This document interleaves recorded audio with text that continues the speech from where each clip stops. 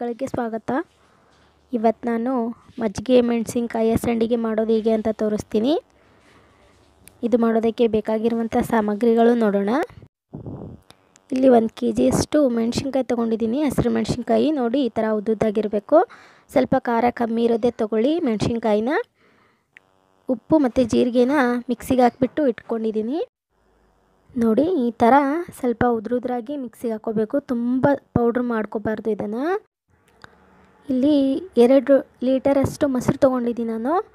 ನೋಡಿ 2 ಲೀಟರ್ ಮೊಸರಿಗೆ ಒಂದು ಸಣ್ಣ ಗ್ಲಾಸಿಂದ ನೀರು ಹಾಕಿಬಿಟ್ಟು ಸ್ವಲ್ಪ ಮಜ್ಜಿಗೆ ಥರ ಮಾಡಿಟ್ಕೊಂಡಿದ್ದೀನಿ. ಕರಿಯೋದಕ್ಕೆ ಎಣ್ಣೆ. ಓಕೆ, ಇದನ್ನು ಮಾಡೋ ವಿಧಾನ ನೋಡೋಣ. ಮೊದಲನೇದಾಗಿ ಈ ಥರ ಒಂದು ಚಾಕುವಿನ ಸಹಾಯದಿಂದ ನೋಡಿ ಈ ಥರ ಸೆಂಟ್ರಲ್ಲಿ ಕಟ್ ಮಾಡ್ಕೊಳ್ಬೇಕು. ನೋಡಿ ನಿಮ್ಗಾಗಲ್ಲ ಅಂತಂದರೆ ಪೂರ ಕೂಡ ಕಟ್ ಮಾಡ್ಕೋಬೋದು ನೀವು. ನೋಡಿ ಈ ಥರನೂ ಕಟ್ ಮಾಡ್ಕೋಬಹುದು. ನೋಡಿ ಇಲ್ಲೆಲ್ಲದನ್ನು ಈ ಥರ ಮಾಡಿಟ್ಕೋತಿದ್ದೀನಿ ನಾನು. ನಿಮಗೆ ಬೀಜ ಬೇಡಪ್ಪ ಅಂತಂದರೆ ಸ್ಕಿಪ್ ಮಾಡ್ಕೋಬೋದು. ಇಲ್ಲಿ ನಾನು ಬೀಜ ಕೂಡ ಹಾಕ್ತಿದ್ದೀನಿ.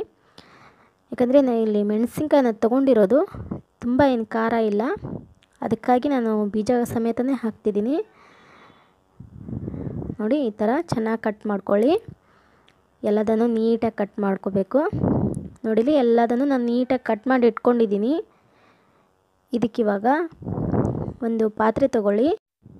ಆ ಪಾತ್ರೆಗೆ ಇವಾಗ ಮೊಸರು ಹಾಕ್ಕೊಳ್ಳಿ. ಇವಾಗ ಜೀರಿಗೆ ಪೌಡರ್ ಹಾಕ್ಕೊಳ್ಳಿ ಅದಕ್ಕೆ. ಮತ್ತು ಇನ್ನೊಂದು ಬೌಲಲ್ಲಿ ಇರುತ್ತಲ್ಲ ಅದಕ್ಕೂ ಕೂಡ ಜೀರಿಗೆ ಪೌಡರನ್ನು ಹಾಕ್ಕೊಳ್ಳಿ. ಎರಡಕ್ಕೂ ಹಾಕ್ಕೊಂಡ್ಬಿಟ್ಟು ಚೆನ್ನಾಗಿ ಮಿಕ್ಸ್ ಮಾಡ್ಕೊಳ್ಳಿ ಅದನ್ನು. ನೋಡಿ ಈ ಥರ ಚೆನ್ನಾಗಿ ಮಿಕ್ಸ್ ಮಾಡ್ಕೊಂಡ್ಬಿಟ್ಟು ಇವಾಗ ಇದಕ್ಕೇ ನಾವು ರೆಡಿ ಮಾಡಿ ಇಟ್ಕೊಂಡಿರ್ತೀವಲ್ವ ಹಸಿರು ಮೆಣಸಿನ್ಕಾಯಿನ ಹಾಕ್ಕೊಳ್ಳೋಣ. ನೋಡಿ ಹಸಿರು ಮೆಣಸಿನ್ಕಾಯಿ ಹಾಕ್ಕೊಂಡ್ಬಿಟ್ಟು ಈ ಥರ ಚೆನ್ನಾಗಿ ಮಿಕ್ಸ್ ಮಾಡ್ಕೊಳ್ಳಿ. ಎಲ್ಲದನ್ನು ಈ ಥರ ಮಿಕ್ಸ್ ಮಾಡ್ಕೊಂಡ್ಬಿಟ್ಟು ಇನ್ನೂ ಸ್ವಲ್ಪ ಉಳಿಸಿರ್ತೀವಲ್ವ ಮೊಸರನ್ನು, ಅದನ್ನು ಮೇಲ್ಗಡೆ ಹಾಕಿಬಿಟ್ಟು ಈ ಥರ ಚೆನ್ನಾಗಿ ಅದು ನೆನಿಬೇಕು ಆದಷ್ಟು ಆ ಥರ ಕಲಿಸ್ಕೊಳ್ಳಿ. ಇದನ್ನಿವಾಗ ಕಲಿಸ್ಬಿಟ್ಟು ಮೇಲ್ಗಡೆ ಮುಚ್ಚಿ ಹೋಲ್ ಲೈಟ್ ಬಿಡೋಣ. ಇದನ್ನು ಹೋಲ್ ಲೈಟ್ ಬಿಟ್ಬಿಟ್ಟು ಮಾರ್ನಿಂಗ್ ನೋಡೋಣ. ನೋಡಿ ಇವಾಗ ನಾನು ರಾತ್ರಿ ಎಲ್ಲ ಇದನ್ನು ಮೊಸರಲ್ಲಿ ನೆನೆಯಕ್ಕೆ ಬಿಟ್ಟಿದ್ದೆ ಮೆಣಸಿನ್ಕಾಯಿನ. ಇದು ಇವಾಗ ಚೆನ್ನಾಗಿ ನೆನ್ಕೊಂಡಿದೆ. ಇವಾಗ ಒಂದು ಪಾತ್ರೆ ತಗೊಳ್ಳಿ. ಆ ಪಾತ್ರೆಗೆ ಮೆಣಸಿನ್ಕಾಯಿನ ಇಟ್ಕೊಳ್ಳೋಣ. ನೋಡಿ ಚೆನ್ನಾಗಿ ಬಿಡಿ ಬಿಡಿಯಾಗಿ ಇಟ್ಕೊಳ್ಳಿ. ನೋಡಿ ಇಲ್ಲಿ ಬಿಡಿ ಬಿಡಿಯಾಗಿ ನಾನು ಆರ್ಸಕ್ಕೆ ಇಟ್ಕೊಂಡಿದ್ದೀನಿ. ಇವಾಗ ಇಲ್ಲಿ ಮೆಣಸಿನ್ಕಾಯಿ ತೆಗೆದ ತಕ್ಷಣ ನೋಡಿ ಮೊಸರು ಇನ್ನೂ ಉಳ್ಕೊಂಡಿರುತ್ತೆ. ಇದನ್ನಿವಾಗ ಮೇಲ್ಗಡೆ ಮುಚ್ಚಿಬಿಟ್ಟು ಫ್ರಿಜ್ಜಲ್ಲಿ ಇಟ್ಬಿಡಿ. ಇದನ್ನು ಹೊರಗಡೆ ಇಟ್ಟರೆ ಸ್ಮೆಲ್ ಆಗಿಬಿಡುತ್ತೆ. ಓಕೆ, ಇದನ್ನಿವಾಗ ಬಿಸಿಲಲ್ಲಿ ಒಣಗ್ಸೋಕೆ ಇಟ್ಕೊಂಡಿದ್ದೀನಿ ನಾನು. ಇದನ್ನು ಬೆಳಗ್ಗೆ ಇಟ್ಟರೆ ಸಾಯಂಕಾಲದವರೆಗೂ ಬಿಡಬೇಕು ನೀವು ಬಿಸಿಲಲ್ಲಿ. ಇದನ್ನು ಆದಷ್ಟು ಬಿಸಿಲಿದ್ದ ಕಡೆನೇ ಇಡಬೇಕು ನೀವು, ಚೆನ್ನಾಗಿ ಒಣಗುತ್ತೆ. ನೋಡಿ ತಿರ್ಗಾ ಸಾಯಂಕಾಲ ತೆಗ್ದಿದ್ದೀನಿ. ನೋಡಿ ಈ ಥರ ಚೆನ್ನಾಗಿ ಒಣ್ಕೊಂಡಿದೆ. ಇದನ್ನಿವಾಗ ಮೊಸರು ಉಳಿದಿರ್ತಲ್ವ ಅದಕ್ಕೆ ಹಾಕ್ಕೊಳ್ಳೋಣ. ನೋಡಿ ಈ ಫ್ರಿಜ್ಜಲ್ಲಿ ಇಟ್ಟಿದ್ದೆ ನಾನು. ಇದಕ್ಕೇ ತಿರ್ಗಾ ಮೆಣಸಿನ್ಕಾಯಿನ ಹಾಕ್ಕೊಂಡ್ಬಿಟ್ಟು ಮತ್ತು ಚೆನ್ನಾಗಿ ಕಲಿಸ್ಬಿಟ್ಟು ಇದನ್ನು ಮೇಲ್ಗಡೆ ಮುಚ್ಚಿ ಇಟ್ಬಿಡಿ. ಈ ಥರ ನೋಡಿ ಮೇಲ್ಗಡೆ ಮುಚ್ಚಿ ಇದನ್ನು ಮುಚ್ಚಿ ಇಟ್ಬಿಟ್ಟು ಮತ್ತೆ ಬೆಳಗ್ಗೆನೇ ನೋಡೋಣ ಇದನ್ನು. ನೋಡಿ ಮತ್ತೆ ಬೆಳಗ್ಗೆ ಈ ಥರ ಚೆನ್ನಾಗಿ ನೆನ್ಕೊಂಡಿದೆ. ಇದನ್ನಿವಾಗ ಬಿಸಿಲಲ್ಲಿ ಒಣಗಕ್ಕೆ ಇಟ್ಟಿದ್ದೀನಿ ನಾನು. ಇದೇ ಥರ ನೀವು ಇದನ್ನು ಒಣಗೋವರೆಗೂ ಚೆನ್ನಾಗಿ ಒಣಗಿಸ್ಕೋಬೇಕು. ಇಲ್ಲಿ ನಾನು ಒಣಗ್ಸಕ್ಕೆ ಇಟ್ಕೊಂಡಿದ್ದೀನಿ. ಇದು ಎಷ್ಟು ದಿನ ತೊಗೊಳುತ್ತೆ, ಮಿನಿಮಮ್ 1 ವೀಕ್ ಆದರೂ ತೊಗೋಬಹುದು. ಚೆನ್ನಾಗಿ ಒಣಗಿಸ್ಕೋಬೇಕು ಇದನ್ನು ಬಿಸಿಲಲ್ಲಿ.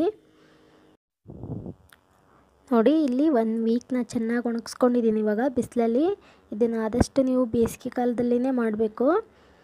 ಇದನ್ನು ಒಂದು ಡಬ್ಬದಲ್ಲಿ ಸ್ಟೋರ್ ಮಾಡಿ ಇಟ್ಕೊಂಡು ನಿಮ್ಗೆ ಯಾವಾಗ ಬೇಕು ಆವಾಗ ಕರ್ಕೊಂಡು ಊಟದ ಜೊತೆನೇ ತಿನ್ಬೋದು. ಓಕೆ, ಇದನ್ನಿವಾಗ ಎಣ್ಣೆಯಲ್ಲಿ ಕರೆದು ತೋರಿಸ್ತೀನಿ ನಿಮಗೆ. ಇವಾಗ ಮೊದಲೇದಾಗಿ ಒಂದು ಪಾತ್ರೆಯಲ್ಲಿ ಎಣ್ಣೆ ಕಾಯಕ್ಕೆ ಇಟ್ಕೊಳ್ಳೋಣ. ನೋಡಿ ಎಣ್ಣೆ ಜಾಸ್ತಿ ಕಾಯಿಸ್ಕೋಬಾರ್ದು, ಮೀಡಿಯಮ್ ಇರಲಿ. ತುಂಬ ಜಾಸ್ತಿ ಕಾಯಿಸಿದರೆ ಮೆಣಸಿನ್ಕಾಯಿ ಹಾಕಿದ ತಕ್ಷಣ ಒತ್ತೋಗ್ಬಿಡುತ್ತೆ.